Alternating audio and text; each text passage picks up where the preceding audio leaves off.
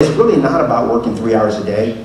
What we've discovered is that it takes about 3 hours there are two 90-minute increments, okay? And so it's all about focusing on two big picture priorities, okay?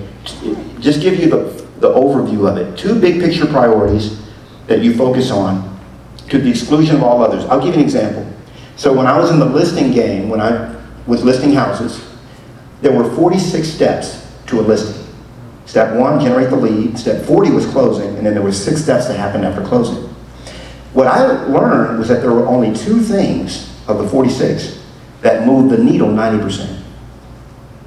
So that's all I did, was those 2 things. It took me about 3 hours a day. Everything else, the other 44, were done by others, okay? Welcome back to the Business Healer Podcast, where we help you quadruple your income while working just 3 hours a day. Now you can get off the roller coaster of feast or famine and finally scale your business the easy way.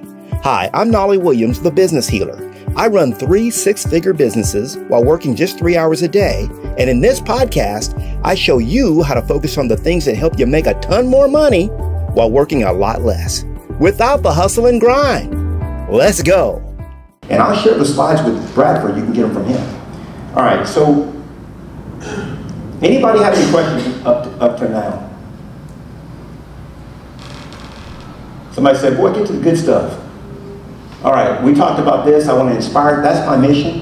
What I want you guys to do right now is is write down. You can do it in your head. You can do it on your phone. You can do it on your paper.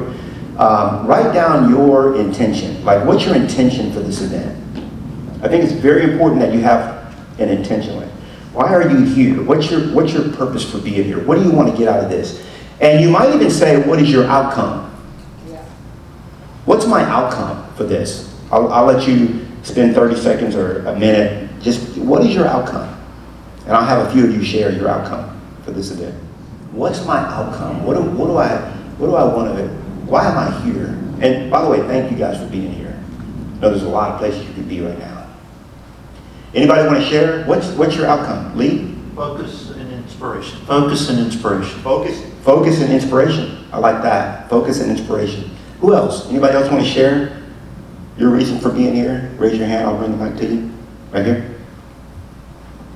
Maybe believe in myself and have the vision that I can make it, even though there's kind of a mold that I'm in right now that you got to break. Oh, tell me more about that. Oh, well, I'm in medicine, so I'm in medical school, and it's very much so like a rut that you're in, that it's hard to do anything on the side of. You're the one that's going to be a surgeon. Potentially. But it's very much so like a job that you're stuck into, and you're going to get to a good place if you just follow this train, but it's very hard to do anything on the side, especially while you're getting there, and you know, it's really another at least 10 years before you are free, at least the typical surgeon, to make the choices you want to make. Right. Yeah, that's part of the path. Thank you for sharing that. Appreciate it. Anyone else? Anyone else want to share? Anyone else feel like the Holy Spirit is just like, man, you okay, I see you. I see you trying to hold back on me. Like, I ain't even raise my hand. All right. First, I'd just like to give honor and praise to the Almighty, and for allowing me to be here, and for one of my teammates, Billy, for sending me the link. I appreciate that. So I put, to obtain knowledge, to make 6-figure income, to live a peaceful and stress-free life that will allow me to live and help others. Amen. That's beautiful. That's beautiful. Thank you so much for that. My husband and I have a 4-point guide for how we live, and it is to grow spiritually. Hold on. We're going to take notes on this one. All right. A 4-point guide for how you live. That's what you and your husband have. Yes. Okay. Wow. Okay. Go ahead. So it's to grow spiritually, to cultivate relationships, to generate wealth, and to have fun. Oh, I love it. And so everything has to fall under one of those 4 categories. I love that. To grow spiritually, to cultivate relationships, to generate wealth, and to have fun. And so for me, the reason why I came is to work smarter, not harder. I love that. There you go. Yeah. That's why I'm here. Amen. Anybody else? I was just going to. Okay. Anybody else want to share? And then we'll get you in there. Hey everybody. So when I first came, I just thought it was going to be a way to scale my business, that I would learn something.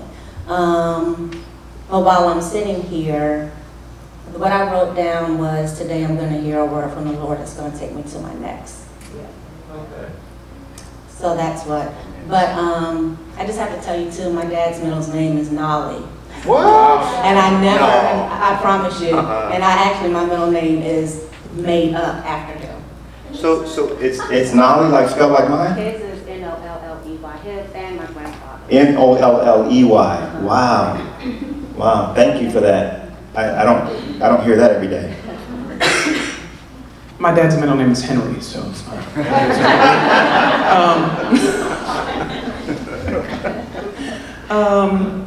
Really, I came here to support my friends.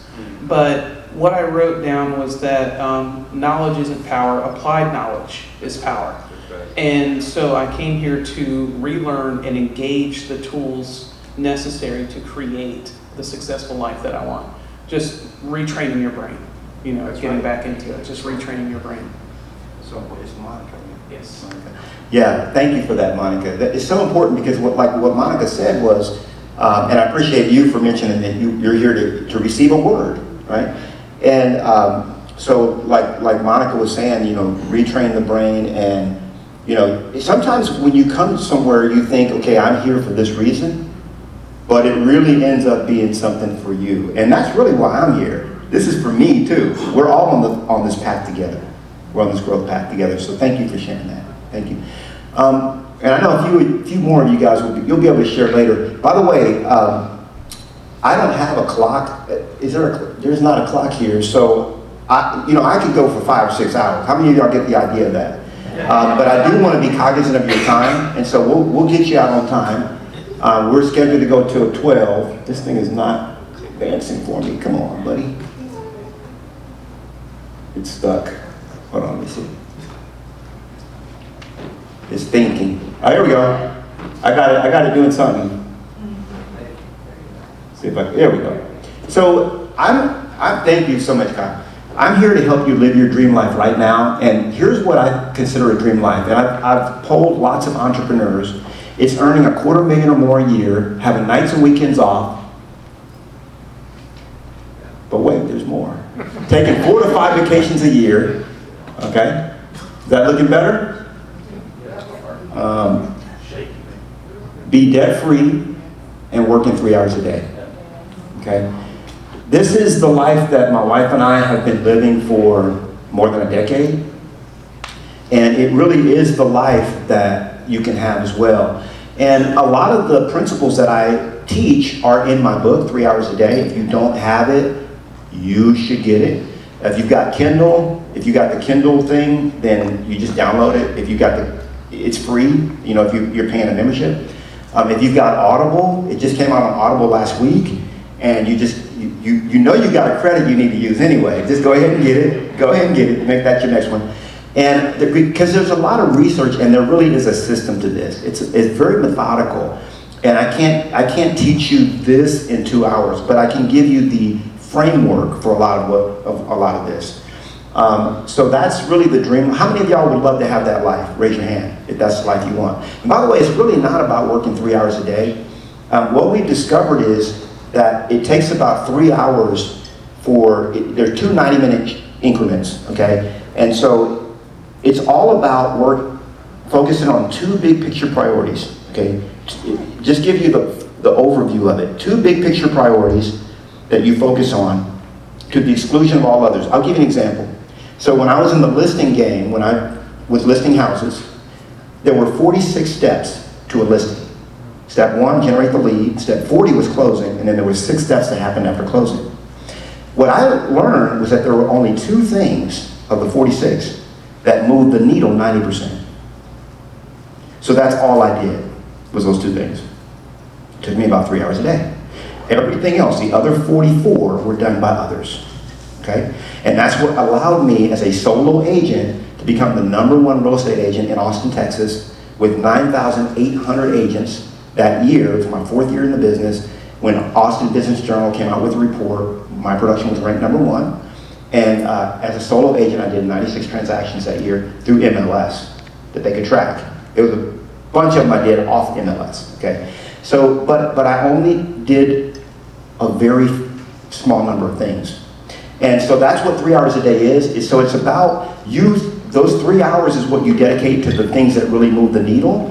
And whatever you do with the rest of your day is up to you. You want to work 8 hours a day, 9 hours, 10, 12, I don't care.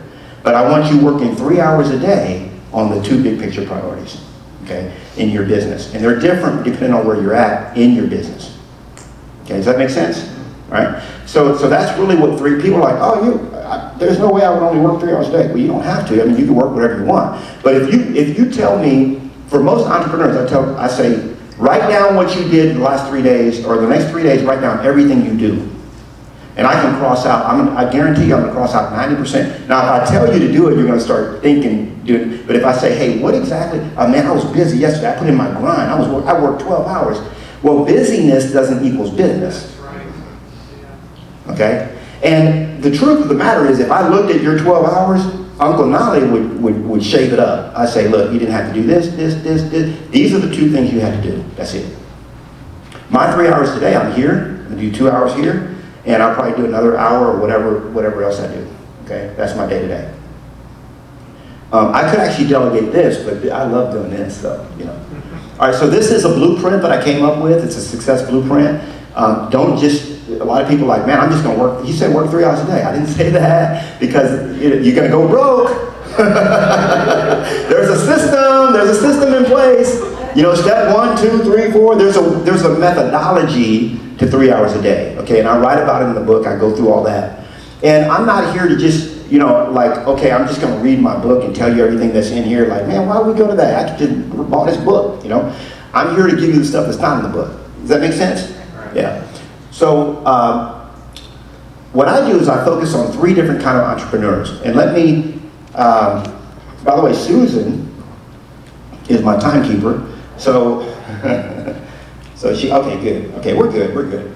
I would like to have some time for Q&A, but at the pace we're going, we might not make it. All right, we'll see. So newbie Ned is in his first few years of business and not quite meeting his goals. So Ned needs to get his feet under him and is confused about what to do to generate business. What's Ned's problem? He's got a what problem? Okay, newbie Ned. Any newbies in the house? Any new entrepreneurs? Newbies? Okay. So that's going to be your big problem, is to figure out what to do. Okay. Now the next entrepreneur that we're going to look at is Coasting Crystal. Crystal has been in business for some time, and she has gained a clientele and is coasting on a semi-steady pace. Okay. But Crystal needs to maximize her impact and income to move from feast or famine. Okay, and is confused about how to do this. You know, that's feast or famine mode. And I have a lot of information that I teach. I could go a whole class just on this, get you out of feast or famine. So anybody been in business for a while and you're kind of in that pocket? And then the final one is Rockstar Rick. Okay? I think we got John up here. John was going to help me teach the class. So here, Rick is on fire. He's making good money. He's looking for ways to grow his personal and business life while working less. Okay? Rick desires to grow, and his biggest issue is knowing who to hire or partner with so that he can grow to his ultimate potential. That's Rockstar Rick. You feeling that? Oh, he's feeling it? All right. Because John is the kind of guy, you're a developer. I do a lot of stuff. Oh, hold on a second.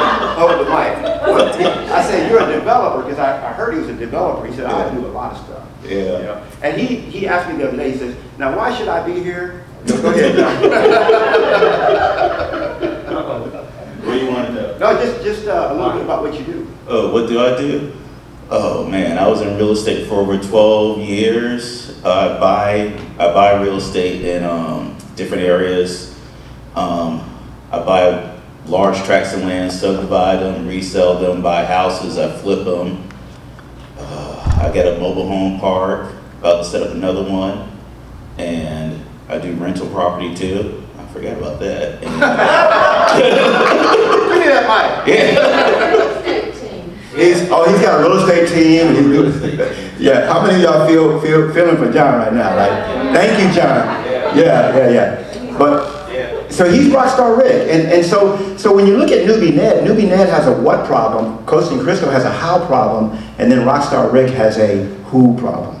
Okay, and that's really what it's all about. When you figure out your right who's, how many of y'all read the book Who Not How? Okay, it's a great book, and that I highly recommend as well. So. All right, so Proverbs 10:22 says this: the blessing of the Lord brings wealth without painful toil for it. A lot of people hire me, they pay me a lot of money to make them wealthy. But what I realized was I was just creating miserable millionaires. It's like, I want to learn how to make 7 figures. I want to do this, Well, I can teach you all that, but you're going to be a miserable millionaire if you don't get all the other stuff with it, okay? And in the NLT, it says, the blessing of the Lord makes a person rich, and he adds no sorrow with it. I see a lot of people getting very wealthy, but they've got all this angst that goes with that, and that's not what God teaches. I'm going to give you a new affirmation if you don't already have this one. I choose to make it fun and easy. Justin knows that one. I think Bradford, you know that one. I learned that from my coach Artemis. I choose to make it fun and easy. I choose to make it fun and easy. So there are 3 types of freedom for entrepreneurs, for us in this room. That's financial freedom, time freedom, and location freedom.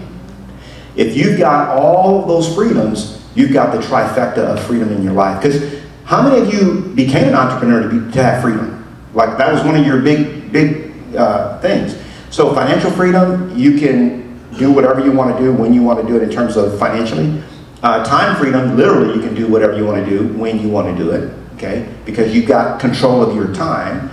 A lot of entrepreneurs don't own a business, they own a job. And I tell them all the time, you don't own a business, your business owns you. And so the reality is, if you want to really get to the freedom that you desire, this is what it is. And then location freedom. I could be in Savannah, Georgia.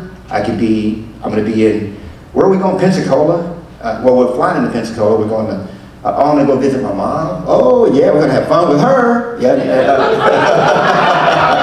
Go visit mama. I mean, I forgave my mom when I was 18. Christ, when Christ comes into your life, you let all that stuff go. And, she's never apologized, by the way. And that's okay, because I always wanted to know why. That was my whole thing.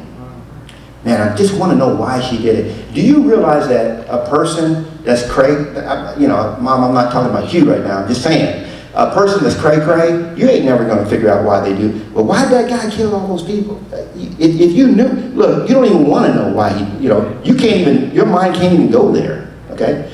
And so God asked me, would you surrender the need to know why?